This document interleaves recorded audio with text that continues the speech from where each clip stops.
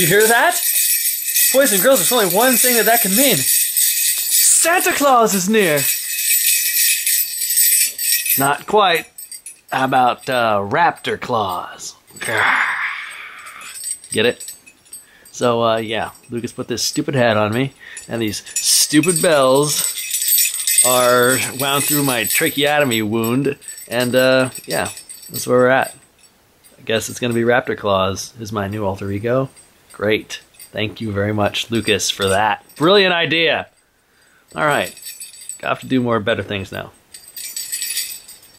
Hey everybody, how's it going? It's Christmas time, season, December 7th, 2011. Ho, ho, ho, hemp.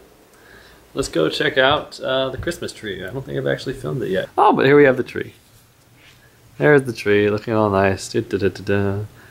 Oh wait, what was that? Da da da da da da da da. Ugh. Hideous mutant is hiding inside of our tree. I put it there. I actually like it better like that. And then we've got Mr. Raggedy Star here. I know you can't tell it from here, but this star is actually like, I don't know, 30 years old. It's definitely older than me by a substantial amount. And by a substantial amount, I mean at least 10 years older than I am. Let's take a look at the stockings. Probably did this last year, but you know, doesn't hurt.